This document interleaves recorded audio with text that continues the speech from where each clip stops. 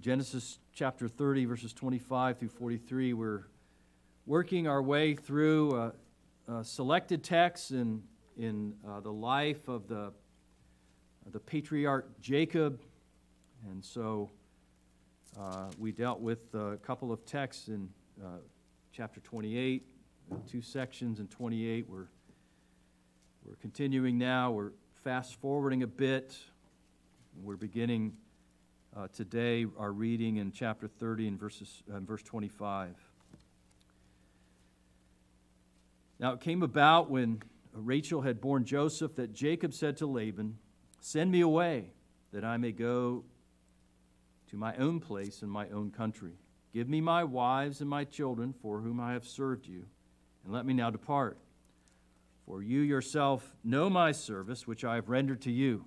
But Laban said to him, "If now it pleases you, stay with me. I have divined that the Lord has blessed me on your account." And he continued, "Name me your wages, and I will give it." But he said to him, "You yourself know how I have served you, and how your cattle have fared with me. For you had little before I came, and it has increased a multitude, and the Lord has blessed you wherever I turned. But now, when shall I provide for my own household also?" So he said, "What shall I give you?" Jacob said, If you will not give me anything, you shall not give me anything, rather. If you will give me this one, if you'll do this one thing for me, I will again pasture and keep your flock. Let me pass through your entire flock today, removing from there every speckled and spotted sheep, and every black among the lambs, and the spotted and speckled among the goats, and such shall be my wages. So my honesty will answer for me later when you come concerning my wages. Every one that is not speckled and spotted among the goats, and the black among the lambs, if it is found with me, will be considered stolen." Jacob said, "Let it be according to your word." So he removed that day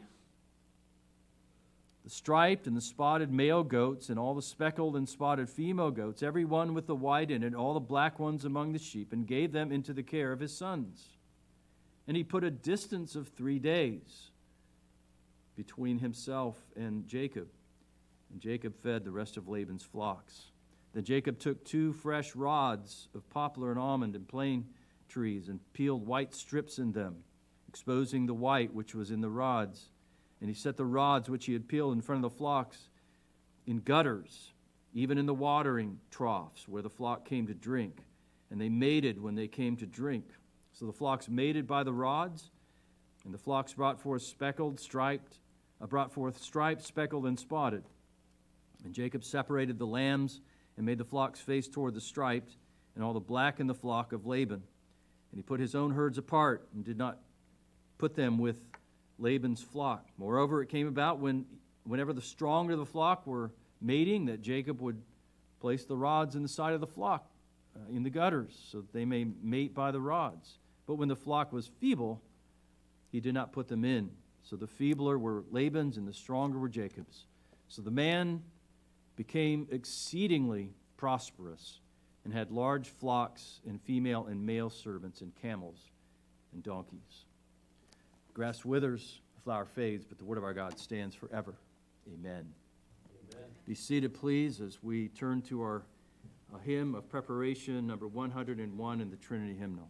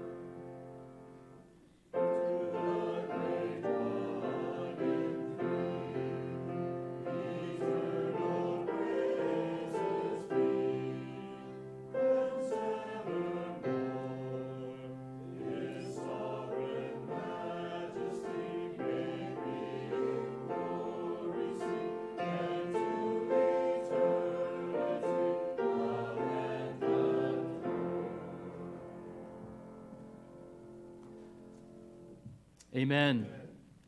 Your loving kindness, O Lord, is great to the heavens. Your truth reaches to the skies.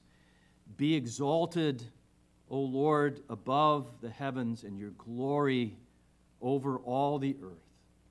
Be exalted, O Lord, and be glorified in our midst through the preaching and the hearing of Holy Scripture. We ask in Jesus' name. Amen.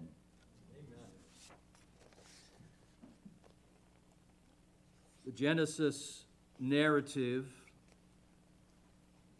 dealing with the patriarchs Abraham, Isaac, and Jacob takes up nearly half of the 50 chapters of this book. It's worth asking why so much space has been devoted to the accounts of these three patriarchs. And whatever the entire explanation may be in God's wisdom,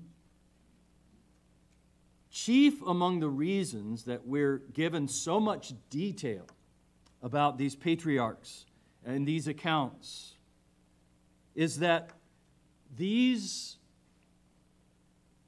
saints of God are illustrations of a fundamental recurring motif or theme in the Genesis account, namely the life of faith. There's a central theme in Genesis that's repeated several times and then repeated climactically again in the Exodus account. And that central theme is what we have in our text today. It's what's being elaborated upon once again, built upon, developed, a further illustration of the life of God's covenant people, the life of those who have believed. Details of these narratives serve to emphasize this recurring theme. And here is this central theme in summary.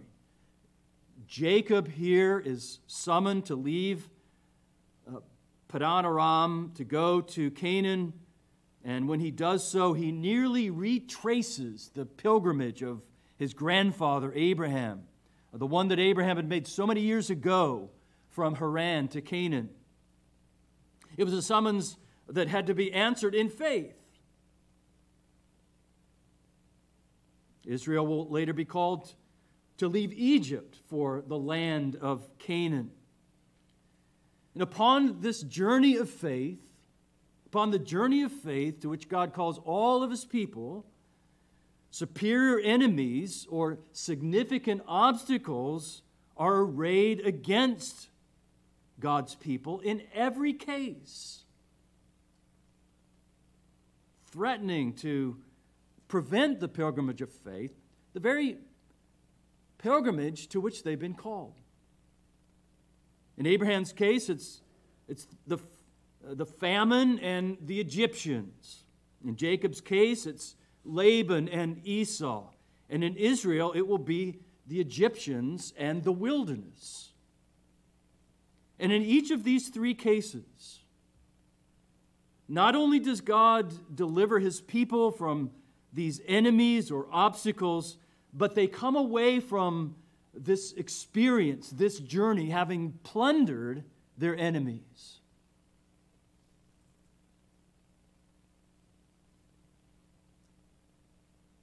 Abraham came out of Egypt a wealthy man. Jacob leaves Padan Aram, a wealthy man, and Israel plunders the Egyptians on their way out of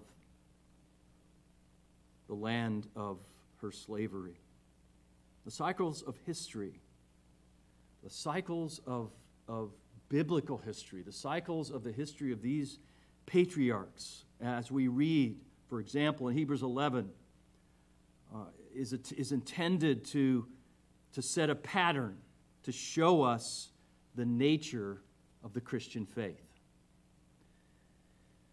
The detail, the repetitiveness, all adds weight to the lesson. It makes the picture being painted more vivid It makes it more impressive to us. Children, does this idea of a journey of faith remind you of another old story? Doesn't it remind you of Pilgrim's Progress? Pilgrim and all of the obstacles that he faced on the way to the celestial city, on the way to heaven itself.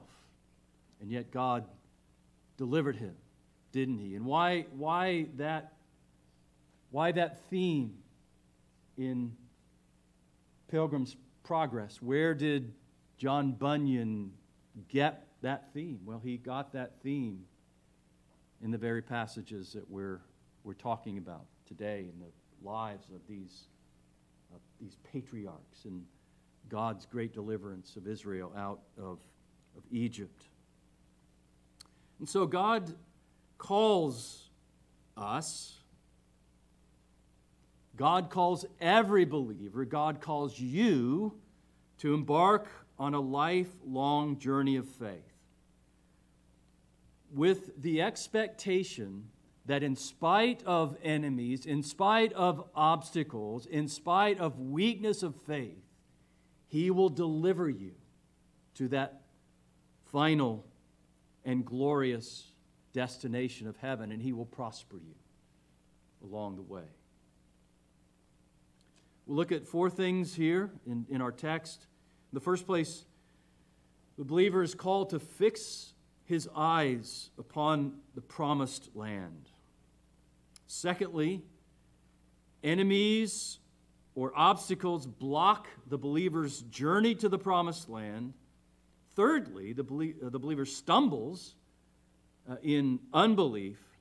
And fourth, God nevertheless protects and prospers the believer.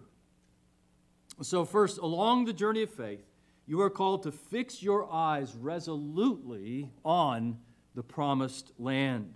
It's a call to trust God for the unseen, the unrealized, and the uncertain in our lives. Abraham had to exercise faith, didn't he, when God called him out of Haran to go to Canaan. He didn't know where he was going. Israel had to exercise faith when leaving Egypt because of all the uncertainties of the journey that they were about to embark upon. Jacob had to exercise faith in going back home because Esau awaited him there. It's a call to leave our current place and to sojourn in the promised land. God told Abraham to leave Haran to sojourn in the land of Canaan. He told Israel to leave Egypt and to go to the promised land. In our text, Jacob was being drawn back to the land that God had promised to give him. He starts out well. He has his eyes in the right place, but he allowed himself to be dissuaded. He took his eyes off God's covenant promises. All of the patriarchs died without receiving the land of promise. And yet they understood that there was something beyond the land. How do we know that? Well, we read in Hebrews chapter 11 that Abraham was looking for the city whose architect and builder is God, and that all of them desired a heavenly country. The journey of faith is a calling to believe in the unseen God, to live as though what's been promised has already been received. That's how the writer of Hebrews, remember, defines faith early on in that 11th chapter of Hebrews. Faith, he says, is the assurance of things hoped for, the conviction of things not seen. Faith is setting our eyes on the certainties that God has promised to us, even though they're not yet realized. And part of the journey is having our eyes set upon that goal of faith and upon the promised land that we know that Abraham understood was a promise of heaven itself, and so that we have our eyes set upon heaven itself as our great reward, and Christ himself as the ultimate reward. Remember Ephesians 2, verse 6, Paul describes the believer as having been raised up with Christ and already seated with him in the heavenly places with Christ Jesus. And then in Colossians 3, verses 1 and 2, the apostle directs those who have been raised up with Christ to keep seeking and to set their minds on the things above, not on the things that are on the earth, but to set their minds on heavenly things, set their minds on eternal things, because that's where Christ is. Christ himself is our great prize in heaven.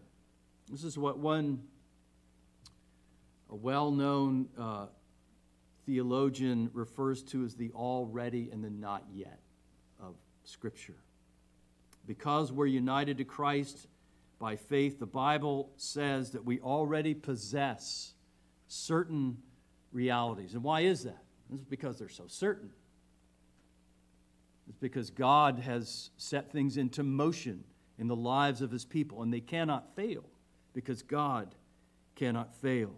So the Bible tells us that we possess certain realities as believers, and then it tells us to live our lives out of that certainty, to direct our energies to eternal things, the things that pertain to our heavenly calling, and not the things of this world.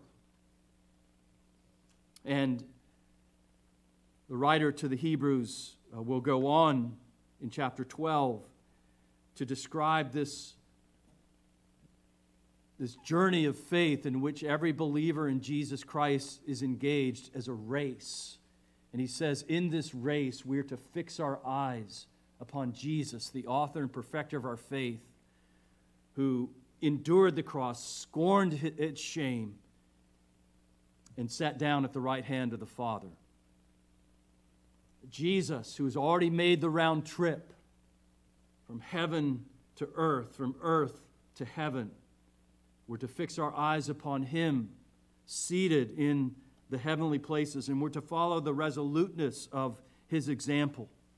So in the first place then, we are being taught here in the life of the patriarch Jacob to fix our eyes resolutely on the promised land of heaven.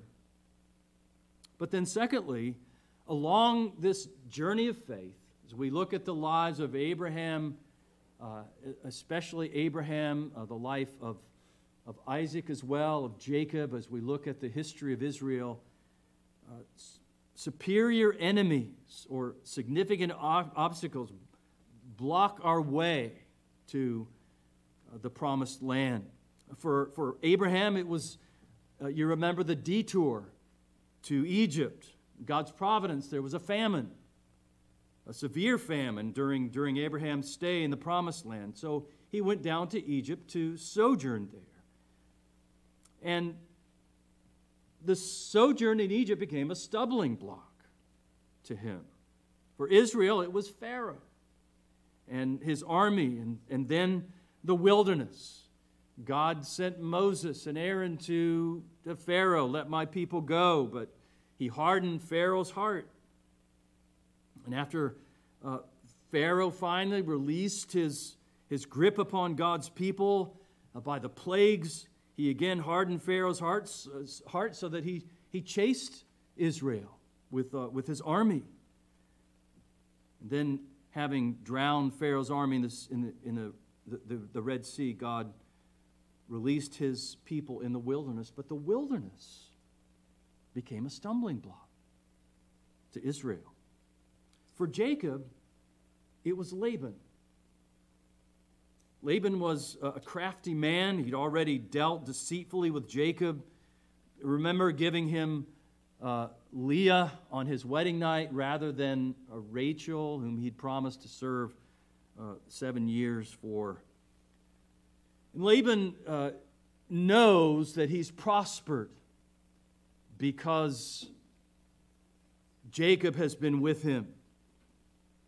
And so when Jacob approaches him and says, give me all that I've earned, my wives, all that I've earned these 14 years that I've served you for Leah and now for Rachel, give me my wages so that I can depart and return to the promised land, to return home. And Laban says, name your wages. Sounds like a very generous offer. But we learn later in Genesis 31 rather, that Laban changed Jacob's wages 10 times.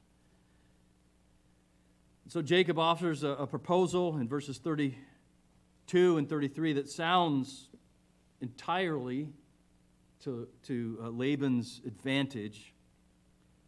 It's rare to get a black sheep or speckled goats, so it looks like a great deal for Laban. And it's made even better by Jacob's offer to cleanse the gene pool of speckled animals and dark sheep at the outset.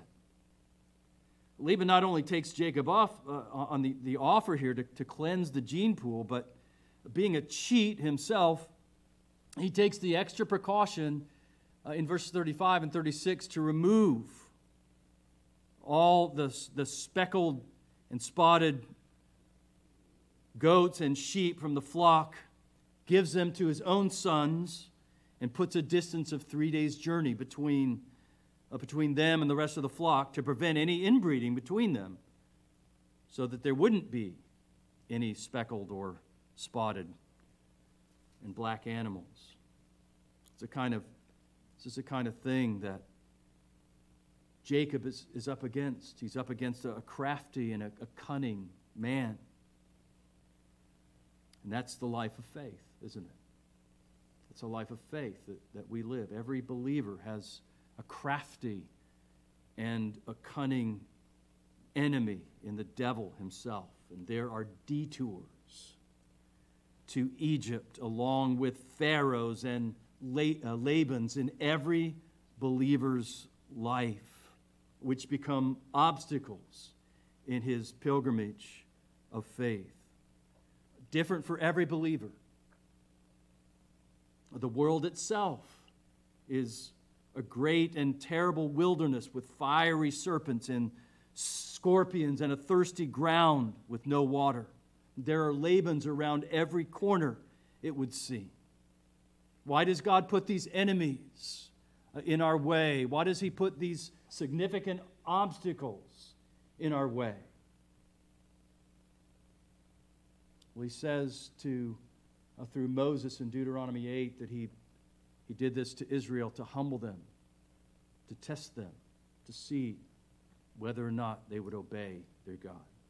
And we know James tells us as well that he does so that he puts these trials in our paths for our endurance, to cause us to endure in the faith, to produce endurance in us. So God calls you to this journey.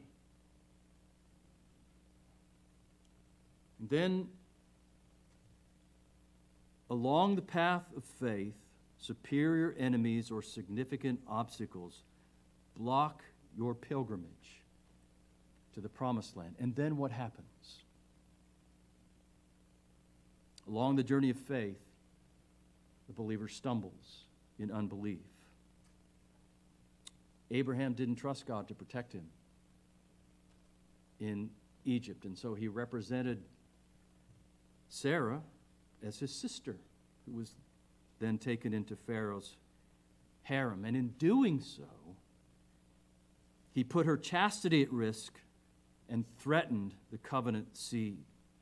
Israel didn't trust God to deliver them from Pharaoh or to provide for them in the wilderness. So when they heard the hoofbeats of the Egyptian horses and the loud roar of the chariot wheels, the sound of Pharaoh's marching army, they complained to Moses, is it because there were no graves in Egypt that you brought us out here into the wilderness? And then, once they'd been delivered from Pharaoh, they complained in the desert.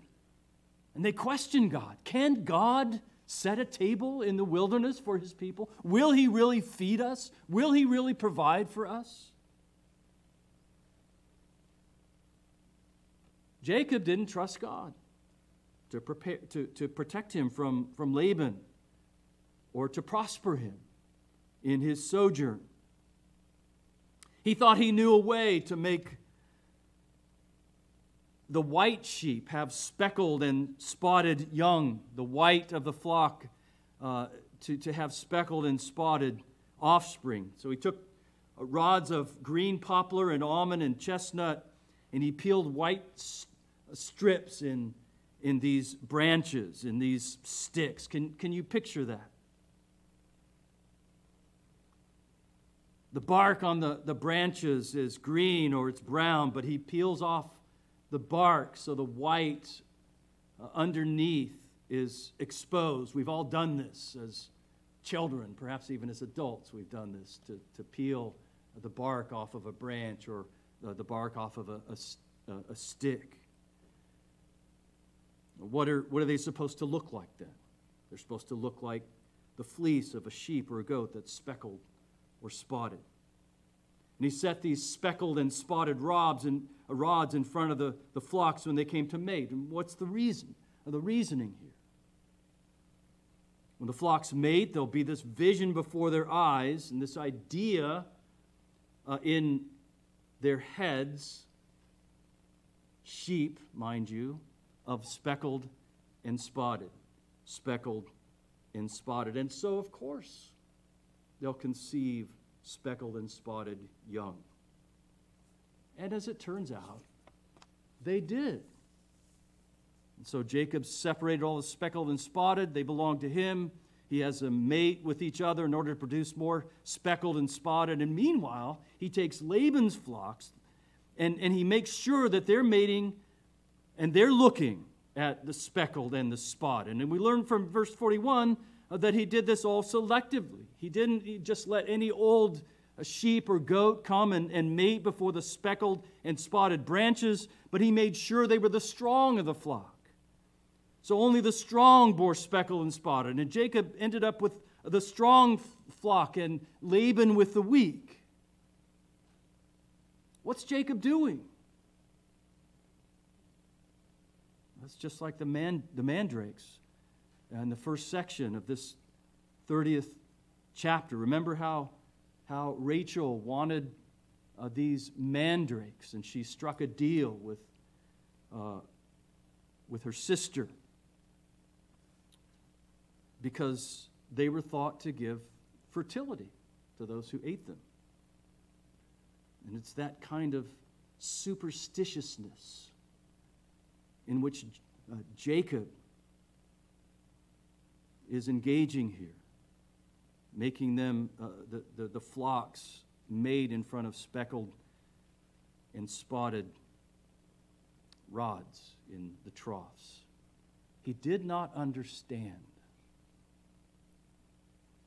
how fully all of this was in the Lord's hands. He thinks that he's somehow manipulated the outcome. But in doing so, he's robbed of a blessing.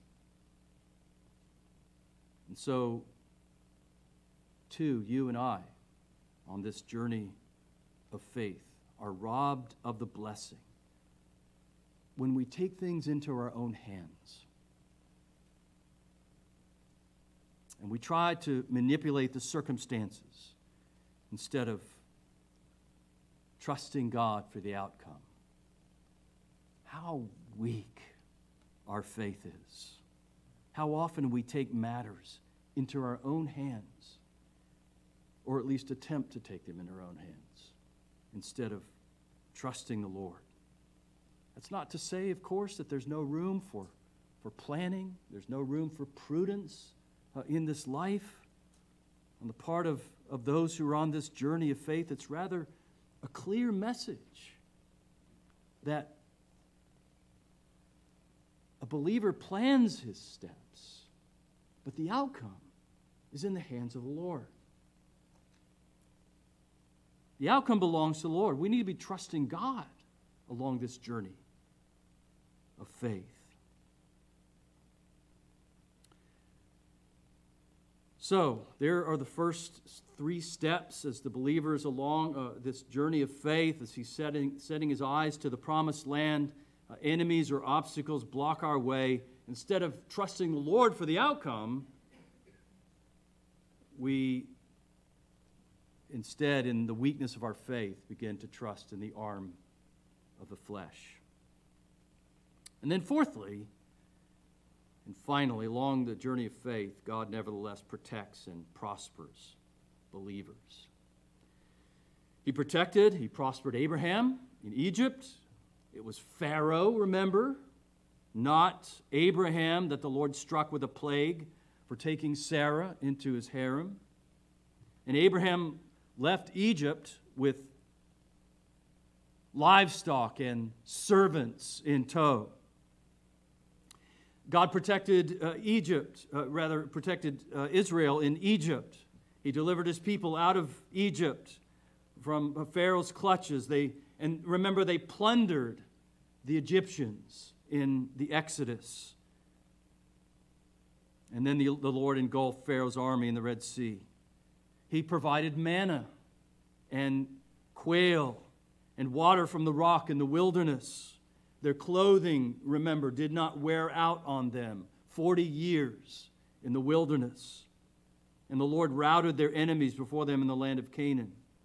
He protected Jacob, and he prospered Jacob in Padan Aram. Jacob left his mother's homeland a wealthy man. That's the last thing that our text tells us. He became exceedingly prosperous. He had large flocks, female, male servants, and camels and donkeys. He didn't deserve any of it.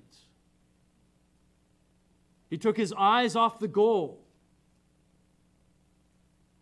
and his faith wavered, but God kept his promise, and he protected Jacob, and he prospered Jacob, and he brought him back to the land of promise. And what are we saying here then? You know this principle as the doctrine of the perseverance of the saints. That doctrine that Paul expresses in the first chapter of Philippians, I'm confident of this very thing, that he who began a good work in you will perfect it until the day of Christ Jesus. And so, a question before us today is whether or not we believe that. Do you believe that? You believe that God has promised, in spite of these enemies, these significant obstacles? Do you believe that in spite of the weakness of your faith and your stumblings and your bumblings before him, that he will nevertheless protect and prosper you? We must believe that, because God has promised it, hasn't he? And we must always be praying then, always remembering to pray as we believe, Lord, increase our faith. Lord, I believe. Help me when I stumble in unbelief. God calls you to embark on a lifelong journey of faith. And notwithstanding enemies and obstacles and weakness of faith, he preserves and he prospers you in that journey. And this life is established in the lives of the patriarchs in the life of the nation of Israel. It's repeated for us, all of these details. And the reiteration of this theme in the Bible is designed so that we might see and so that we might follow the example that God has set before us in the patriarchs. How many times and how many ways is this pattern repeated for us? How many times, for example, is Israel's history in the wilderness, in their deliverance from Egypt and their history in the wilderness and their unbelief, and God nevertheless delivering them out of their own sin and unbelief? How many times is that repeated for us? You see that pattern over and over. Again, for example, in Psalm 106, verses 9 to 12, just for example, shows what God did for them. He rebuked the Red Sea, dried it up. He led them through the deeps as through the wilderness. He saved them from the hand of the one who hated them and redeemed them from the hand of the enemies. And the water covered their adversaries. Not one of them was left. Then they believed his words and they sang his praise. That's what God does, doesn't he? He does this for his people. But then verses 13 and 14 tell us how they stumbled in this path, in this journey of faith. They quickly forgot his works. They didn't wait on his counsel. They craved intensely in the wilderness. They tempted God in the desert so that he gave them the request and sent a wasting disease among them. And they sinned against God, and his anger was kindled against them, verse 40 says. But then you notice how this psalm climaxes here, verses 44 and through 46. Nevertheless, he looked on their distress. When he heard their cry, he remembered his covenant for their sake. He relented according to the greatness of his loving kindness. He also made them objects of compassion in the presence of all their captors. What are we being told? Again, it's this pattern of this journey of faith. It's this pattern of the enemies and the obstacles and the weakness of faith, stumblings in faith, and the God who delivers us in spite of all of these things. And you and I are on that same journey, not to Canaan, but to heaven itself, to collect our great prize of the Lord Jesus Christ. We have adversaries arrayed against us, but we have a God who has promised to protect us, to deliver us, and to prosper us. It may not seem like that. Indeed, often it does not seem like that to us in our journey. After all, Jacob was in Padan Aram for 20 years and had to endure a great deal of mistreatment during those years. Israel would be in Egypt for 100 years in slavery. They'd suffer terribly in their sojourn there. But at the end, it was just as God had promised. For Abraham, for Isaac, for Jacob, and for Israel.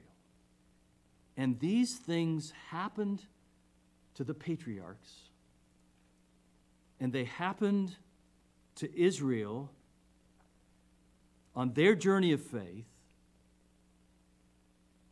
as an example to us, Paul says. 1 Corinthians chapter 10, an example to us upon whom the ends of the ages have come.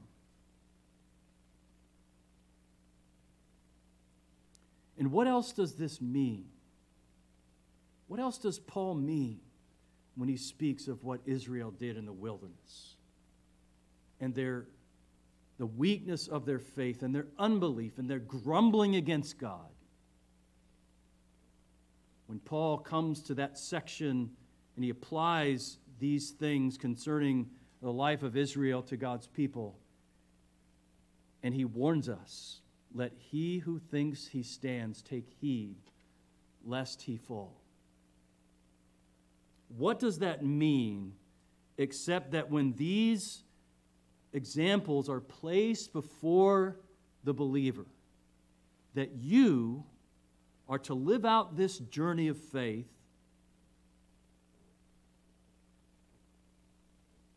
as those who are living post the incarnation and the resurrection of the Lord Jesus Christ, knowing our enemy better, knowing the pitfalls of our faith better, and trusting in the promise of God to protect us and to prosper us until we reach our eternal resting place, until we receive that prize of the glorious Son, our Savior, Jesus Christ. Amen.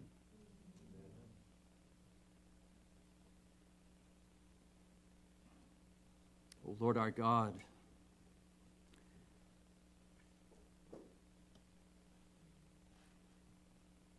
as we read these things over again and again in the Scriptures, we are humbled in this journey to which you've called us, humbled by the knowledge, the greater knowledge that you've given us as those who are upon whom the ends of the ages have come, those who have a greater understanding of the revelation of your will, and that through Jesus our Savior, his coming, his life, his death, his resurrection, his exaltation. And we are ashamed at how often our faith stumbles, how we repeat the pattern, the weakness of faith in our that we see again and again. And so we call on you, O Lord, knowing that apart from your grace, we cannot walk this path. We cannot set our minds resolutely on heavenly things, eternal things. We cannot live out of the certainty of the reality that you've given us in your word unless you strengthen us by your grace. We pray, O Lord, we believe these promises. Help us, O Lord. Increase our faith. Help us in our unbelief. Help us when we stumble in our faith. We ask in Christ's name. Amen. Amen. Let's stand together as we